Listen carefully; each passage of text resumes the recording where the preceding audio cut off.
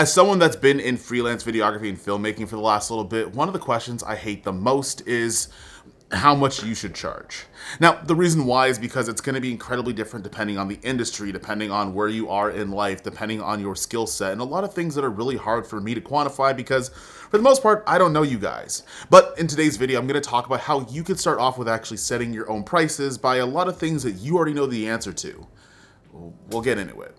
Now, the first thing you might want to consider is how much your day rate is going to be. How much a day of your time is going to be worth. This is going to be the foundation of a lot of things that you're going to be doing. And had I start this all over again, I think I would just have one solid day rate and build things up on top of that, rather than try to be as cheap as possible in some areas, which ends up just causing me a lot more stress. Now, the day rate can be determined by just finding out how much it would be if you had to miss a day of work at your 9-to-5 job.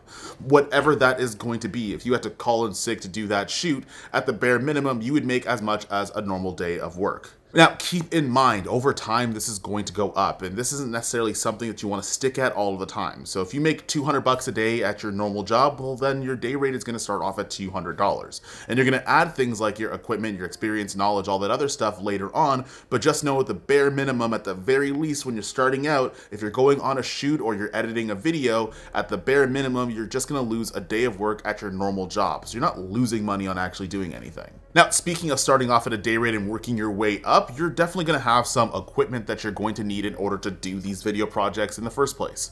So one thing you want to do is find out your entire kit, put everything together, and find out how much it is to actually rent everything out.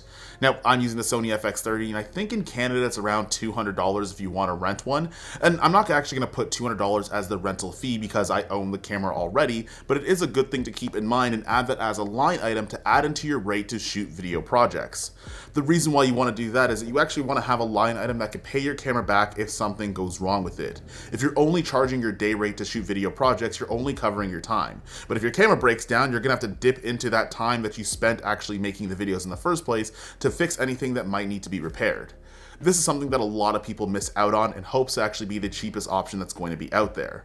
Now, we did talk about spec work before, and that's where you want to show your skill set to justify your price point. And once you are charging your client, you want to make sure you cover things like your equipment, or if something breaks, you're going to be screwed. In fact, when I first started out on like a Sony A6000, my camera broke, but I had only up until that point charged for my time. So when my camera broke, I had to dip into my money and struggle to pay rent in order to buy a new camera, a new lens, new batteries, and everything else I needed because the thing actually broke down, stopping me from making work in the first place. Now, other things you want to consider, especially if you're going to be concepting videos, is charging for pre-production. If you're the person that's going to be looking for locations, looking for talent, and looking for all the other things to make the shoot come together, well, you're not only just somebody that's going to be filming it, you're not just the cinematographer, you're not just the director, well, now you're the producer as well. And producers make a decent amount of money. So you want to make sure that you're adding that in terms of the time that you actually spend making these video projects. Okay, so the first line item that's going to probably go in your quote is going to be your pre-production, the planning of the actual shoot that costs a little bit of your time. Now, I'm going to admit, I'm not really good at this topic, so I decided to hand this over to someone who's a lot better. Hey everyone. So this is Nicole. She's actually produced a ton of times for me on different productions and different shoots. And I'm just going to hand the microphone over to her because she could explain pre-production and producing a lot more. So when I first started, I had no idea that I was supposed to be charging for what I was doing. I didn't realize that I was taking so much of my time to do all of the contracts, to have all of the meetings, all of the admin stuff. If you're location scouting, all of that stuff takes your time. So if you're starting out, I would ask yourself what you would make in a typical 9-to-5, and that becomes your day rate. If you are not so much in demand and you don't have a ton of like inbound clients coming to you, I would probably start there, and then from multiple, shoots, and if you have more experience under your belt, then you can start increasing your price. So if you are just like a one-man band, you definitely should incorporate this cost in your full quote as like a line item, as like, I'm producing and this is how many days that it's going to take me to do all of these tasks. And all of these tasks meaning the location scouting, finding cast or talent, any of the meetings, admin, that kind of stuff. Things like Ubers, things like parking, things like any kind of transportation, craft, so snacks on set, lunches, any meals, any location rental costs. Insurance is also another one that people sometimes don't account for. Any other expendables that you incur, you have to communicate that to your client that it is not in the initial quote and you're adding that on later, so you're not incurring that cost yourself. Now, once you've planned out the entire video, you've shot the entire thing, and maybe you've brought in some extra hands to actually make things go smoothly, we're going to talk about post-production and editing. Now, this is still going to satisfy under that day rate. At the very minimum, you're paying for your time. If it's gonna take you a day to edit a video, well then you charge that time, because if you have to miss work, at the very least you wanna break even.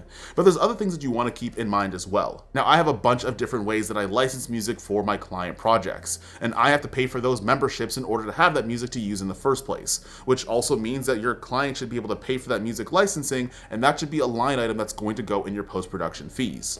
At the end of the day, whether you're editing the video or they're doing it in-house, they're going to have to pay for that music license somehow. And whether it's you using your Artlist or your MusicBed membership in order to do that, you should have a line item that's going to actually charge for the music production you're going to use.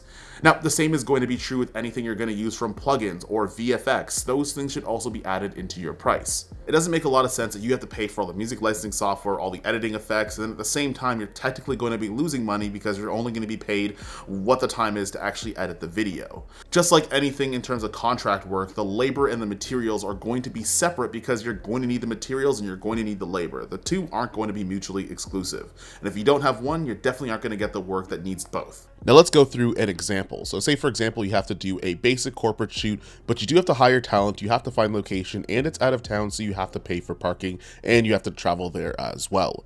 You're going to be filming everything on the Sony FX30 on a basic package with a single lens and a microphone, and as well as you're going to have some basic lighting with you as well to add into your kit.